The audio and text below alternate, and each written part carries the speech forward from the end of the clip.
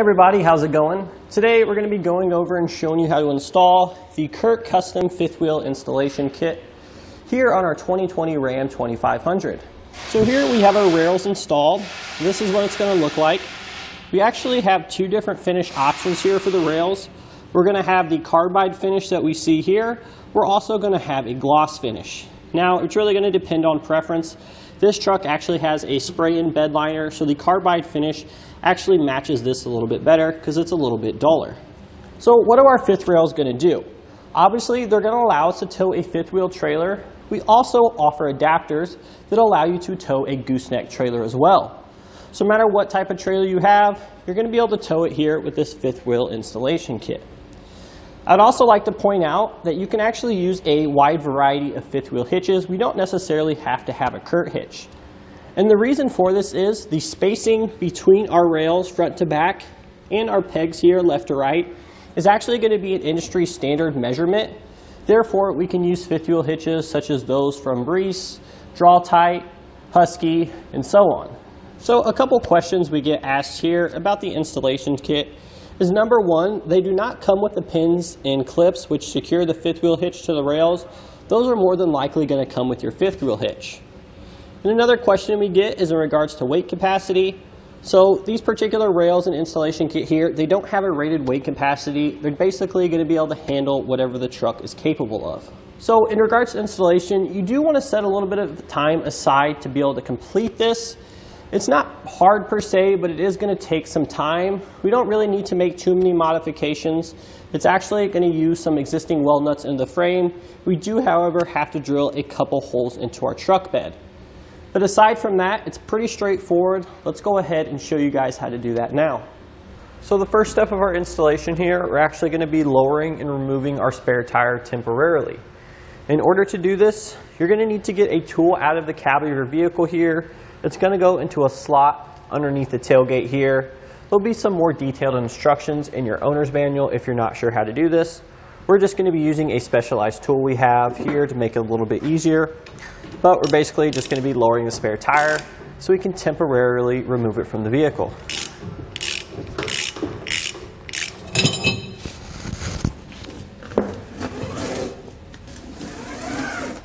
So now that we have our spare tire out, we're going to come underneath the vehicle here. We're going to have a heat shield here. We're going to need to remove that as well. We're going to have various fasteners, a couple over here, as well as a couple on the back side as well. So we'll use a 10mm socket to go ahead and remove all of those.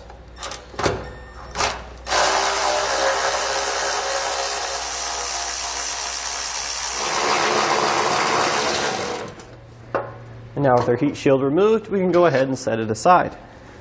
So now we're going to come underneath our truck here. We're going to be coming forward of our rear axle here.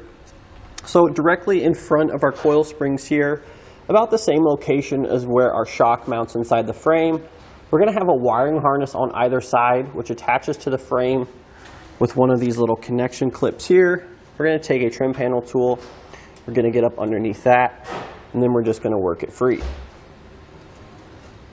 And the reason we need to do that is because we can see two connection points here. There's going to be two weld nuts inside the frame here. We're going to be using these to attach one of our fifth wheel plates. We're going to be doing this on both sides. So because our weld nuts are on the underside of the vehicle here, they're going to be subject to dirt and debris. We want to make sure that we go ahead, take some spray lubricant here, along with a nylon brush. We just want to clean those out so our hardware threads in nice and easy.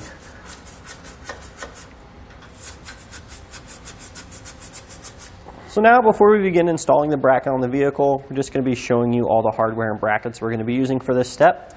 We're going to grab our bracket here that's got a longer standoff on this end. It's got our two attachment holes here. So this is going to be the forwardmost bracket. We're going to be installing this one first. And then we're going to get some of our hardware ready. We're going to be getting one of our two thick spacer blocks in our kit here. We're going to be getting 2 bolts, different sizes. Both going to be M12, but this one's going to be a little bit longer as we can see here. We're also going to have 2 conical tooth washers. Now, the one that we're installing the spacer block through is definitely going to be the one that we're going to be using our longer bolt with, so we have a little bit more material there. So now we can take our bracket here. Now they are going to be side specific. We're going to want the longer standoff to be facing towards the cab of the truck. And we're first going to start by installing this hole here. This one's actually going to be flush with the back of our plate here, so we can grab our smaller bolt. You may need to maneuver it around this wiring harness as well. Then we can place it up into position. We're going to get our holes lined up here. And then we can take the smaller bolt of the two that we have here with our conical tooth washer. We can just do our best to try to thread that on. So now that we have one bolt securing the plate, we're going to come back to this other side here. We're going to be taking our spacer block. We're going to be slipping that between the frame and the bracket. And then we can take our longer bolt here with conical tooth washer and line everything up.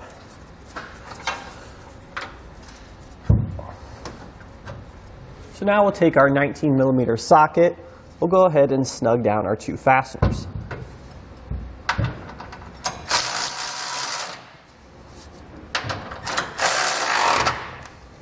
So before we tighten down our fasteners here, we want to make sure that we take our plates here. We're going to pull it towards the cab of the truck. We essentially want the back side of our bracket here to sit flush with the channel of our bed support. So I'm going to hold that there into position and tighten them down.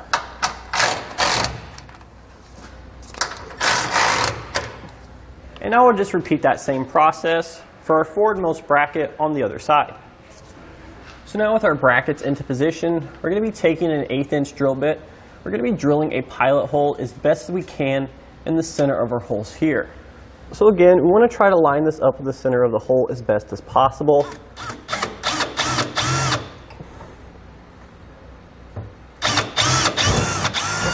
And then drill through. Repeat the same process on the other side of our bracket and then on the other side as well. So now that we have our 4 holes drilled, we're going to take our mounting rail here.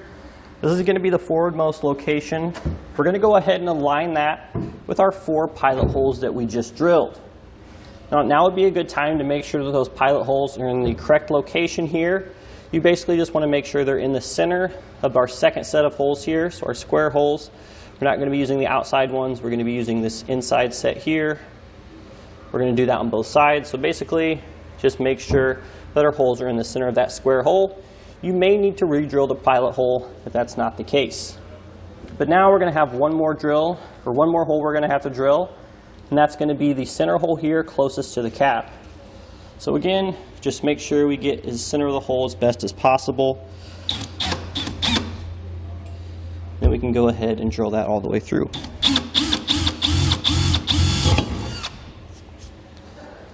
Now what we're going to do is, we're going to remove this rail here, we're going to take a 9/16 inch drill bit, and we're going to enlarge all of our holes to their final size.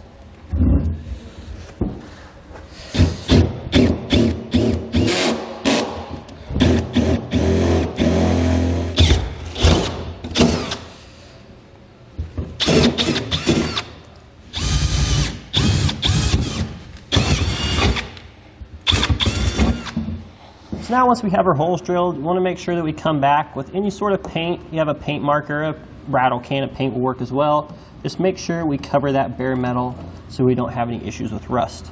So now with our holes enlarged, we can go ahead and reinstall our mounting rail here. The hardware we're going to get ready are our carriage bolts. They're going to be the shorter ones here, along with our U-shaped spacers. That's going to go between the corrugations in our bed and beneath the rails here so we don't collapse these corrugations when we tighten down our hardware. So now we can take our U-shaped spacers, we'll place that underneath our rail here, lining them up with our holes, can set our rail back down, and then we're going to go ahead and insert our carriage bolts.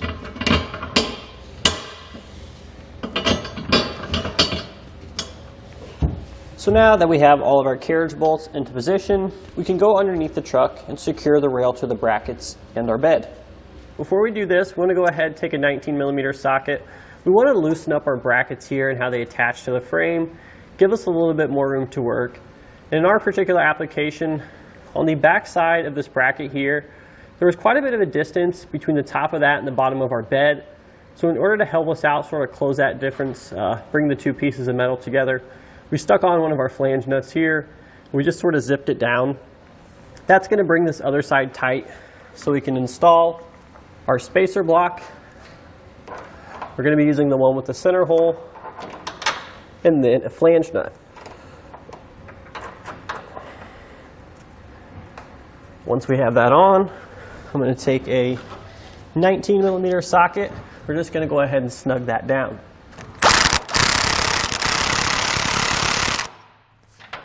Now once we have this side snug, we're going to go ahead and loosen up that other side so we can install our spacer block.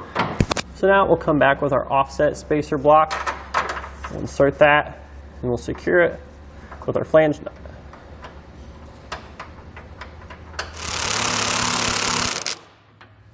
And now we'll go ahead and snug up our two bolts which hold the bracket to the frame.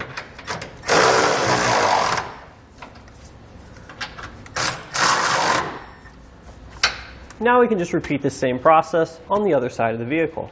So the next thing we're going to do, we're either going to be taking the base of our fifth wheel hitch, or chances are you're not going to be using one of these, but we actually have a gooseneck plate here which installs inside the fifth wheel rails. That's going to have the same spacing as your fifth wheel hitch, so we can use this as well. Basically what we're going to do is we're going to drop one side of the pegs into the rail we just installed, and then the other side of the pegs is going to go into our second rail here, which we haven't secured yet. Once we get everything lined up, we're going to push our rail, sort of butt it up as close as we can as this other rail. We're going to be pushing in, and then we want to make sure we center it left, right in the truck bed. So we'll just simply measure from the inside of our wheel well here to the edge of the rail and make sure that's even on both sides. So now we can go ahead and start drilling our holes here for this rear rail. Now keep in mind, we're not going to be using the same set of holes we did for our other rail. We're actually going to be using the closest ones to the inside here. So if we count over 1, 2, 3, 4, we're going to be using our insidemost holes here. And we're going to have one more attachment hole, which is going to be on the side closest to our tailgate. So we'll take our 1/8 inch drill bit, we'll try to get that as centered as we can in our hole, and we'll go ahead and drill those all out.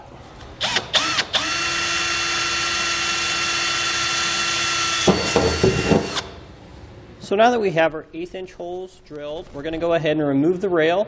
We can come back with our 9/16 inch drill bit and enlarge them to their final size.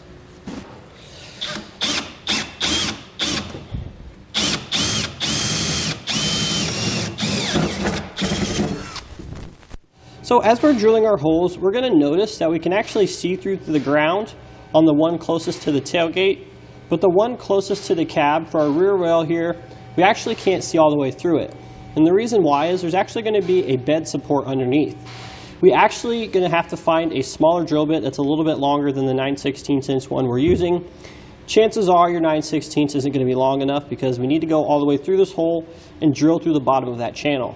So I just grabbed a 1/2 inch drill bit here, which is a little bit longer than the one I was using before. And I'm just going to puncture the bottom of that bed channel. Then we'll come underneath and enlarge it to the final size. So now we'll come back with our step drill bit here. Here's the hole that we just drilled through the top. We're going to come back and enlarge this to the final size, which is 7/8 of an inch.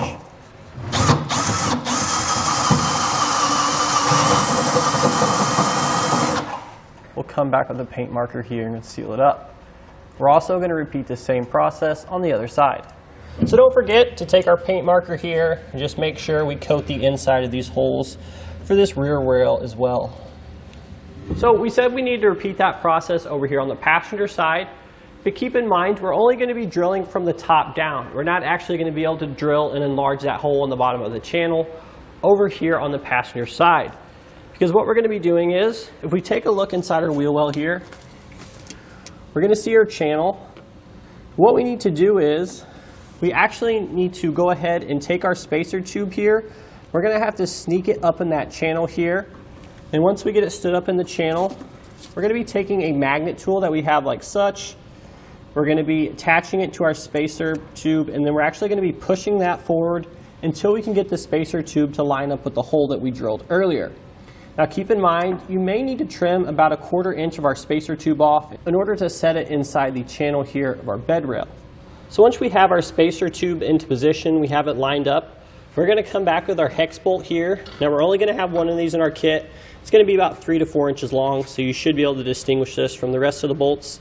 But we'll simply use a flat washer, and then we'll place the bolt through the hole, aligning it with the spacer tube, and then securing it on the bottom side of our bed channel with a flange nut. So now we can begin inserting the rest of the hardware for our rail here.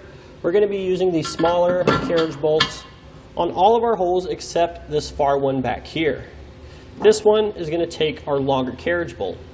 So we're only going to have one of these in our kit. It's going to look just like all of our other carriage bolt, except it's going to be a few inches longer.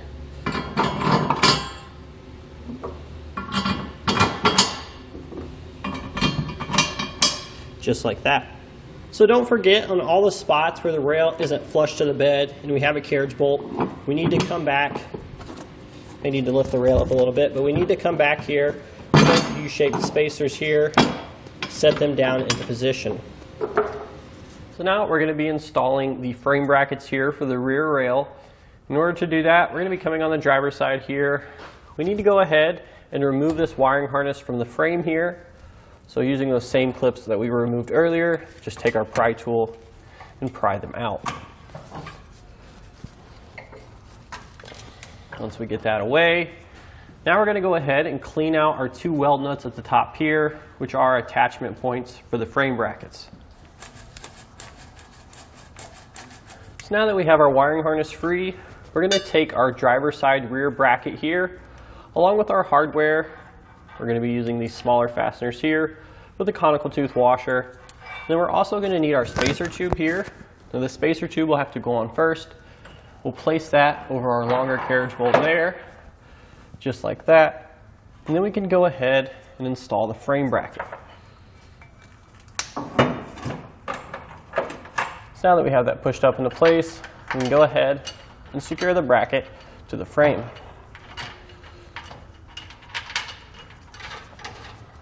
And we'll leave those loose for now. So now we can take our square hole spacers here, get one of our flange nuts ready as well. We'll just slip that over our carriage bolt here. And we can take one of our flange nuts and thread that on. Now I will say, if you have a little bit trouble threading on the nut because you're pushing the carriage bolts back up through the rail, you could just use some tape down the carriage bolts or a heavy object. So now we can just repeat the same process on the other side. However, we're only going to be using this one attachment hole up here. We should already have our flange nut on our other bolt, which is going to be inside this channel here and above this bracket. So now, before we tighten everything down, we're going to go ahead and set our 5th wheel hitch or the gooseneck plate into our rails here. We also want to make sure we install our pins here. That way, when we're tightening everything down, we don't have to worry about anything binding on us. So now we're ready to torque everything down. Keep in mind, we're going to be torquing the rails to the frame brackets first, and then the frame brackets to the frame.